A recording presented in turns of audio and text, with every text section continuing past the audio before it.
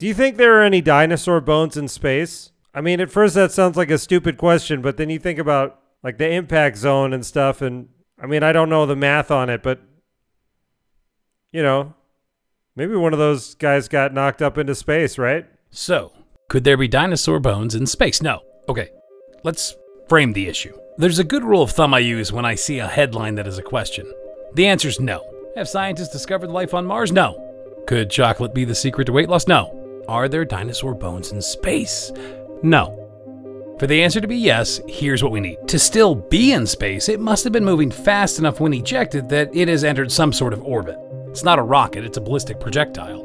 This means speeds at a minimum of about 8 kilometers per second, and that's if we ignore air resistance. Alright, let's do that Socrates shit that Z loves. What is a bone? To be a bone, it can't be bone ash or a single set of molecules or just the atoms. Loose calcium and hydrogen atoms do not a bone make. Bones turn to ash around 2000 degrees Fahrenheit.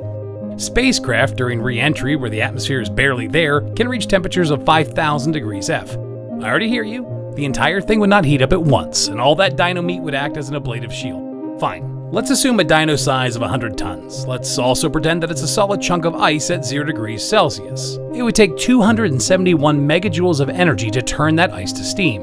At 8 kilometers per second, the dinocycle has over 430 gigajoules of energy. It would only take 0.06% of the kinetic energy of the dinojectile to flash the entire thing to steam. Could dinosaur bones be in space? No. Oh.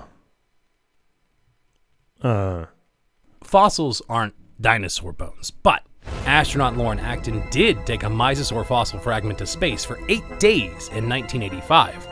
So if you instead ask, did dinosaur bones go to space? The answer is no. This episode was supposed to be a short, and then my much smarter friend Tobo Ratan on YouTube, he also makes some D&D videos, heard it and wrote a very reasonable version of this response, and I was like, you got to record that. And now it's a full, like this, it was longer than I worked a lot this week.